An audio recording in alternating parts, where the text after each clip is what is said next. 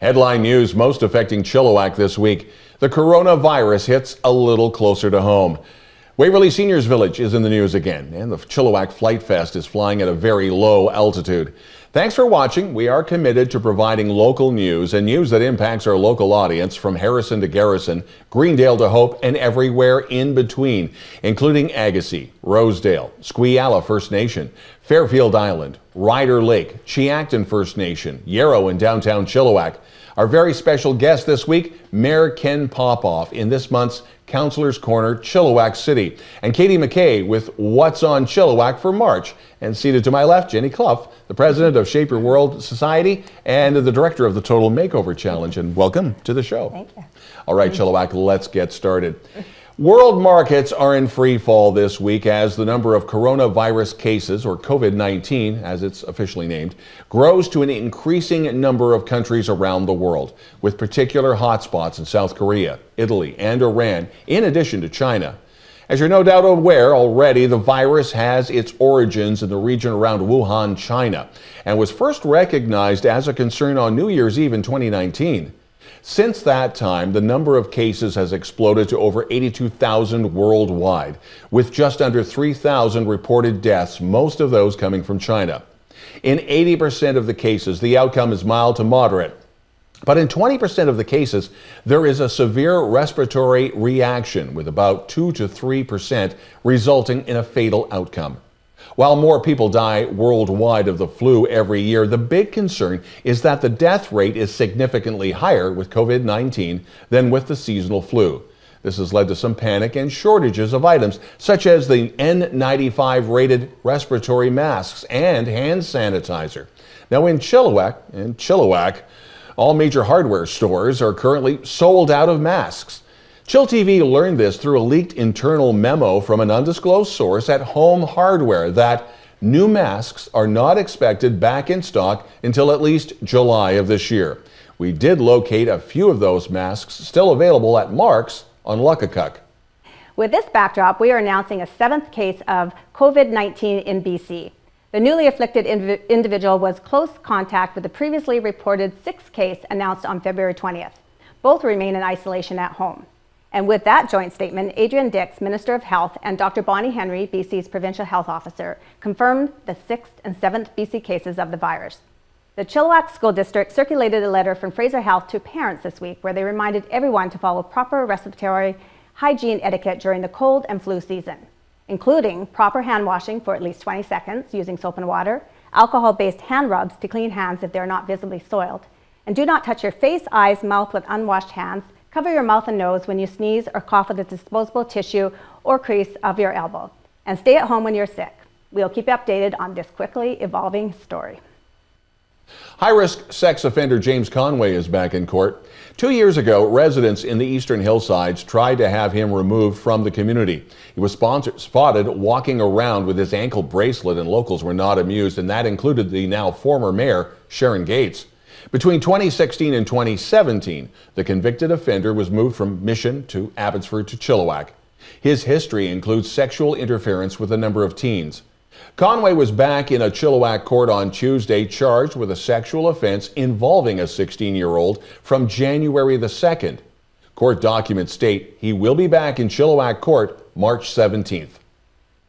The Waverly Seniors Village on Young Road is back on the news for all the wrong reasons. The facility is operated by West Coast Seniors Housing Management. After the latest review in December of last year, Fraser Health has deemed it a high-risk facility. Everything from poor care, no overnight care, staff shortages, and weak programming. There are reports that since new ownership took charge in 2017, there has been serious challenge to find caregivers who want to work there. The CEO of West Coast Seniors has been quoted saying they have over 30 years experience in the industry. That unfortunately doesn't explain the drop in level of care, staff morale, and the need for constant surveillance by Fraser Health. The Chilliwack Flight Fest Society took to their Facebook page to put out a dire plea for active volunteers and sponsors. The show did not go on in 2017, and the next 2 years were a challenge. The bottom line is that the fest is in dire straits. A 2020 show is in trouble. Organizers claim the apathy from all sectors may ground the Flight Fest forever. Volunteer organization meeting is set for March the 11th, and after that, if interest and sponsorship is not enough, the show will come to a final end. In 2019, Mother Nature showed her fury and power with a slide, blocking the path for fish stocks on the Fraser River at Big Bar. Panic set in as a mammoth effort started, trying to physically move spawning salmon around the slide area. First Nations and recreational fishermen demanded serious action. Blasting seemed to be the only clear way of fixing the problem. Last week, the DFO started the controlled blast to create a path for fish stocks. Dean Work, president of the Fraser Valley Salmon Society and owner-operator of the Great River Fishing Ad Ventures in Chilliwack, told chillTV that they receive weekly updates from the DFO. So far, they are pleased with the progress. He went on to say, our newly formed Fraser River Collaborative Table is made up of First Nations, commercial and recreational representatives and has been meeting for over a year now. This group is independent from the government presence at this time. They know we are monitoring.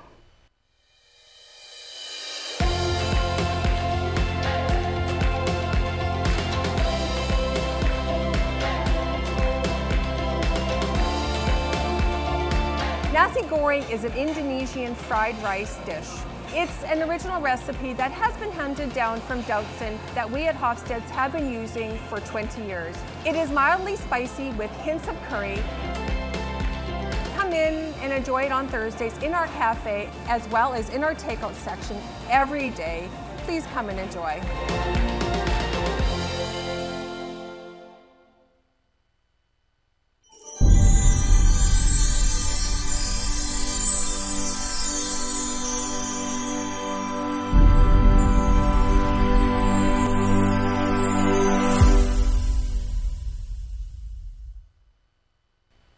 Last week, Chilliwack City Council publicly floated an idea to direct staff to consult the Downtown Business Association and properties on Victoria Avenue about a proposal to convert Victoria Avenue between Young Road and Nowell Street from a two-way traffic to one-way traffic and converting parking stalls on the south side from parallel to angled parking. It all looks good on paper until you look at the possible impacts. While the angled parking would echo what is found on Mill Street, the BIA and the city will have to take into account the impact on local businesses and on one nonprofit society, that being the Chilliwack Alano Club, and the other being the recovery house that is next to the Alano. Local consulting with neighbors will be starting in the next few weeks. Council also went back to the long-standing plea for backyard chicken coops within city limits. A temporary use permit was granted for a Yale Road property in what Council agreed was uncharted territory. Obviously, concerns about smell and noise were brought up. Irene Croquette, the founder of Support Backyard Chickens in Chilliwack, was pleased with the permit, and hopefully urban hens will be able to stay within city limits. Finally, Chilliwack City Council awarded the contract for the fabrication and installation of the Vetter roundabout artwork. The piece was assigned by Squiala First Nation Chief David Jimmy and Bonnie Graham, Coast Salish artists, in consultation with the Stolo Nation Chiefs Council and Chilliwack Tribe. The cost of the artwork is pegged at $250,000. And now, this month's edition of Councillor's Corner, Chilliwack City with Berris, Karden, and featuring Mayor Ken Popove. Welcome to another edition of Councillor's Corner, Chilliwack City, and we have as our guest this week, Mayor Ken Popove. Good to have you on the show. Pleasure to be here. What we're all about with Chilliwack Councillor's Corner is educating Chilliwack residents on what the city does. And so it's great to have you on our second episode. And how have you been? I've been great. And I would like to start with it's Happy Pink Shirt Day. And I want everybody to be kind. I didn't get the memo. I'll go cool home and to change. Be kind, so, I'm wearing, yeah. What's this, chartreuse? I just want to say that. Burgundy. It's like dark pink. And it shouldn't just be today. It should be every day. You're right. Okay. You're right. Things are going great, though, City. Sorry I digressed there, but I just wanted to throw that in. Well, welcome to the show. And I'm glad you did put that in. So we have a few questions. There's been some interesting things that you guys have been working on. Let's start with transportation. Our transportation infrastructure seems to be going for a big makeover in the next 12 to 18 months. We've got some widening of some major Chilliwack thoroughfares. There's Promontory Road, Prest Road, and Vetter Road. Correct. Can you sort of describe what's happening in these areas, or what will be happening, what the cost is and how long it's going to take, and what as residents we can expect to see? Sure. I'm going to start with I'm sorry. There's going to be some. There's going to be some detours. There's going to be some road closures. There's going to be, some issues that our drivers are going to be facing because we are working on 3 major infrastructure projects, as you listed off. The total cost of the RFP was about $15 million. Wow! And that doesn't take into consideration the $5 million that we are going to be doing in road rehab, as we do every year. But back to the original question, Promontory Road from Vetter to Chilliwack River Road is going to be 5 lanes.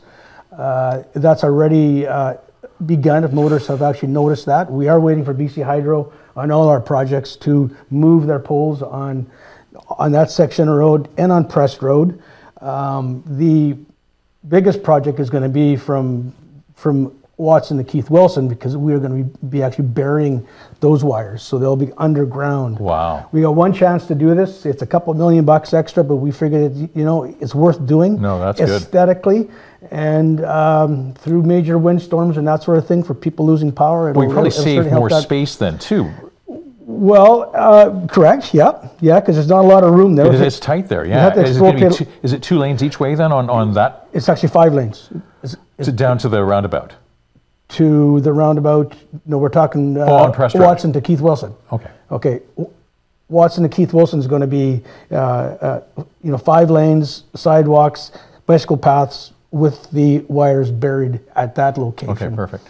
Promontory Road, the poles are just going to be moved, as well as Prest Road. They're going to be moved over, and it's. And what happens in a situation like that? Like, is that city land that's being?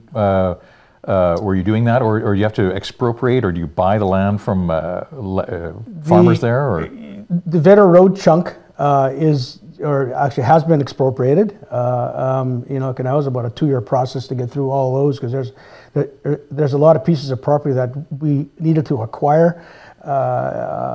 Promontory Road, the same thing. We actually bought the chunk of property to the north side to enable us to expand that road. And in that project as well, that 90-degree corner that's at Vetter and Watson, the same lady who owned actually both chunks, we are going to be softening that corner as well. So is that an easy process? Like, do you find any pushback? Easy about pushback from some of the owners, or? Some complied, and some have to go through the expropriation process. Okay, so gotcha. it was about a 50-50 mix. Yeah. It's great in the long run. I know it's painful absolutely. In the short run, but in the long run, that section definitely needs it. So another perhaps even more high-profile infrastructure upgrade is the downtown upgrade, specifically 5 Corners. I understand that's due to be completed in May 2020. Is that right? I mean, that soon? That's an exciting project that I've been involved with for probably 15 years, or actually talked about it for that length of time. Yeah, we had a short sleeve with the Alger brothers, and they're still on schedule. They're hoping for a May opening. We are doing a little bit of road work from Princess to Yale on that little stretch. We want to have that done prior to their opening. But if people are downtown and look to the right and see what's going on, the 62-unit apartment building is now 3 or 4 floors up, and it's going to continue on. No, that's an exciting project. Is that all on budget and on time? I can't speak into budget because we sold it to the Alger brothers, but as far as I know, yes, it's on time. Okay, good stuff. Yeah. All right. And you've indicated changes to the ALC are forthcoming, including loosening of residential rules. How did that come about? What does it exactly mean? What exactly is happening? And when can we expect to see changes, if you know that? Well, the government works very slowly, which we all know. The concern provincial government, city correct. Government is lightning fast. On, you're right. Yeah, okay. Get her done. It came about where some homesteads that these folks wanted to rebuild, like a new house on their property, but they weren't allowed to do that, to have a secondary suite or a secondary home on their property. So this is going to allow them to build a new house, stay in the old house. As a new one is being built, it could be for personal reference, or like a residence, or it could be for farm workers that actually work on the property. So it'll be a process. We did shoot some letters to the to the minister, and I'm sure we weren't the only community to raise the question, and they've listened. So now it's just going to be a matter of time to see what they're going to come up with, and for us to move forward. Mm-hmm. So it'll happen in a little bit of time, is what I'm hearing. Exactly. We don't know yet. No time frame. Something that is just in the news now, and it was our top news story today. We thought maybe we'd get some thoughts from the city on this, which is the COVID-19 or coronavirus, as it may be more commonly known. Is the city prepared, or what is the city doing about that? We do have an emergency plan in place for all emergencies, anywhere from earthquakes to major fires to floods and this sort of thing, and this would fit into the health side of that plan. Although for us, it's working with Fraser Health, and if they need extra space to put, if we have a major outbreak and they may need a building, we may have to take the Evergreen Hall and turn it into a triage, if you will, or we may have to shut things down. But it's all, it's a higher level. We're not suggesting that's what's going to happen. No, but we are prepared, and it's good to ask the question. But no, we are prepared. And it's in place. It's interesting because we reported today that if you try to go into any hardware store in Chilliwack, you can't get the N95 masks. They're sold out. So if you're wanting to do installation in your basement or some drywall, you can't get a mask. Okay. And we checked online. And through Amazon, you can buy a box of like 20 of them for $20, but they charge like $150 for shipping. So there's some price gouging going on. It's very interesting. And even hand sanitizers, I just walked into London Drugs and they didn't have any. Wow. Yeah, pretty amazing. Well, it's the basic too. Like if you're sick, stay home. And like they've said over and over again on major networks, wash your hands. But the big thing is if you're not feeling well, stay home until you're feeling better so you're not spreading the virus. Yeah, it's a little scary in Europe, absolutely. It is coming this way, but as far as our community here, we are prepared to work with Fraser Health and whatever other body that is going to be involved with this emergency. If it does actually happen in Chilliwack, we want to keep everybody safe. Yeah, right on. And so I guess I just wanted to wrap up by saying we're 2 months now into 2020. For our residents, what were your top three and council's top three priorities for 2020? And I guess what I want to do is we'll see you in a couple months again, is follow up with you and see where you're at in terms of those priorities. Well, the top priorities, and we have been working on them for quite a while. Obviously the infrastructure projects have been ongoing, and that is something that's exciting to see. What's going on downtown, to see that redevelopment and see how that's going to snowball as that whole area gets rebuilt and re-energized, if you will. And I suppose the third one for me is to continue on with the building of relationships with our Indigenous folks. We have nine bands that touch our borders, and we have worked very, very closely with them. There's some cool projects that are underway in partnership with some of the bands, and I want to continue on with that road. Okay, well, so that the first two are infrastructure type projects. There's probably four in there. And then the indigenous relations. Yeah. So we're going to spend a lot more time on that particular topic because we didn't really touch on it this time. Sure. So thanks so much for coming in today, Mayor. I really appreciate your time on our second edition of Councillor's Corner, Chilliwack City. Good. And we'll see you next time. I appreciate the time. Thank you.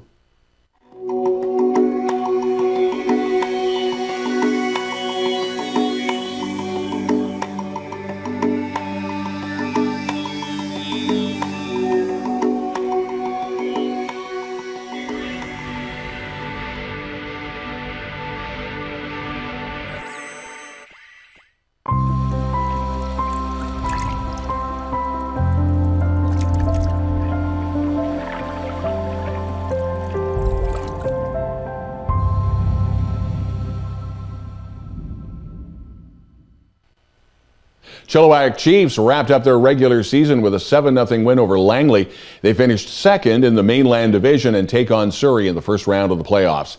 The Chiefs have home ice in this round. Game 1 Friday night at the Chilliwack Coliseum. Chilliwack Giants extending the early bird registration until this Saturday, February 29th. You can sign up your child for football through chilliwackgiants.com.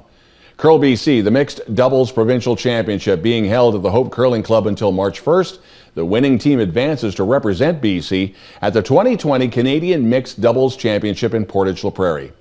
Season tickets for the Fraser Valley Bandits 2020 season now on sale. While the team didn't make the playoffs in their first year, the general consensus was that the team and the league put a strong product on the court. The Bandits' first home game is May 14th against the league champs, Saskatchewan Rattlers. The opening ceremonies will be held at 11:30 in the morning, March the 30th, a Monday, with Mayor Ken Popove and other dignitaries. And it's reported that Sharon Gates, the former mayor, will sing "O Canada." And coming up next, Katie McKay with What's on Chilliwack.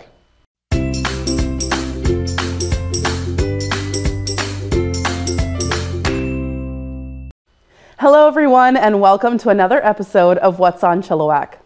I'm your host, Katie McKay, and we have a lot of events to go over as spring is really starting to pick up here in Chilliwack.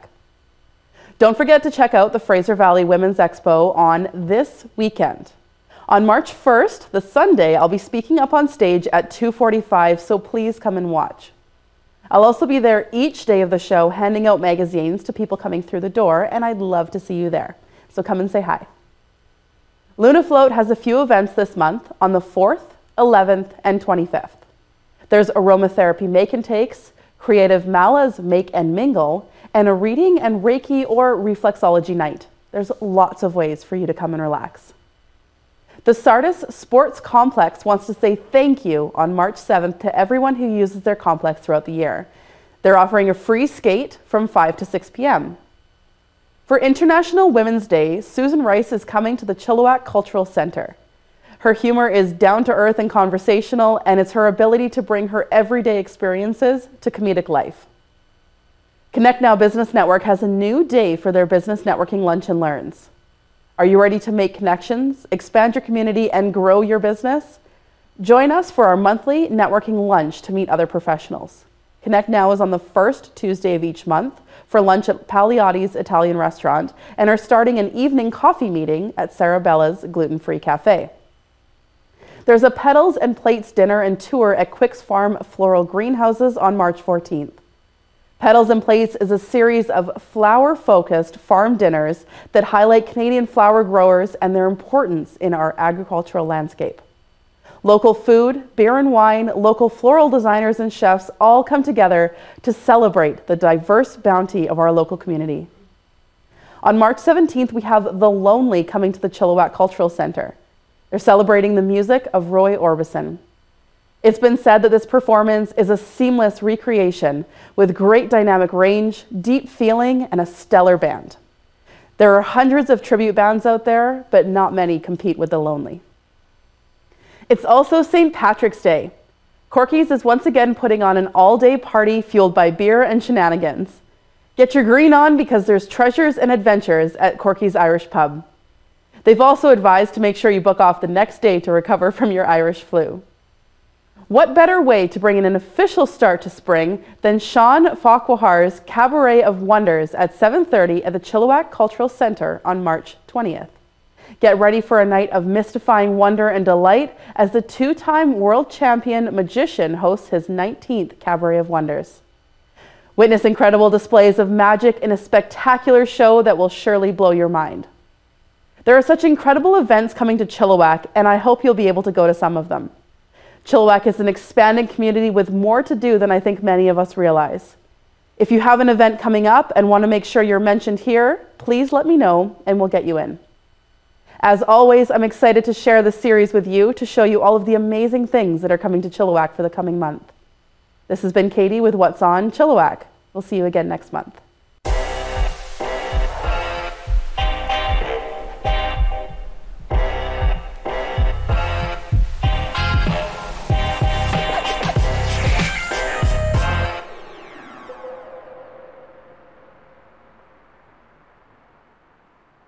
chillTV weather, March will come in with a feeling of spring, a mix of sun and showers for the next few days and the highs around 12. And a reminder that clocks spring forward to daylight saving time next week, March the 8th.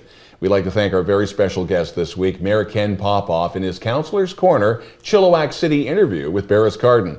Also want to thank Katie McKay for getting us up to speed on what's going on around Chilliwack with her What's on Chilliwack segment. And finally, Jenny, a big thank you to you. Thank you. Now, tell us a little bit more about the Shape Your World Society. Right, so Shape Your World Society is a nonprofit organization that runs the Total Makeover Challenge.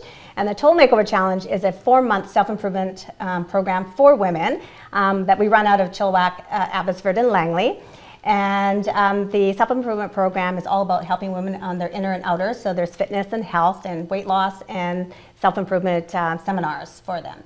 And so this weekend is our big event, the Amazing Race. It's the big event to celebrate the end of the level 2 part of the challenge. Mm-hmm. And that's also happening in Chilliwack, Abbotsford, and Langley. But for Chilliwack, we are at the Fraser Valley Women's Expo, where we're going to run the event out. And you go and race around the city, but of course no one's going to be speeding, and visiting the local businesses. So you get to meet some great local Chilliwack businesses, and you meet their staff, you have your picture taken, you answer a skill testing question, and there's lots of prizes with a grand prize of $500. So if anyone is looking for something to do this Saturday that's fun with the family, it's a great event to go to. So you can check it out at info@shapeyourworldsociety.com, or if you just want to look at some information on our program, it's the website totalmakeoverchallenge.com. Great, thanks Jenny. And thank you for joining us. If you'd like to share the spotlight, even if you've never been on camera before, send us a note to news@chilltv.ca with your CV, and if you have it, links to your video.